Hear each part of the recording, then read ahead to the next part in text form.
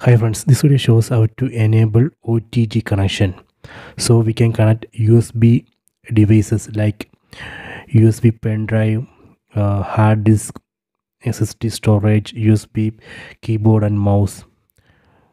Go to settings, tap on this settings app icon, then go down, select system, go down. Here we can see OTG connection. Right now it's disabled. Tap here. So now I have enabled OTG connection. So now we can connect USB keyboard, USB mouse, USB pen drive, hard disk, SSD storage. So first we have to enable this option, then we can connect any USB device, then this phone will detect that device. Okay, so I hope you have enjoyed this video. Please subscribe my channel, please like and share the video.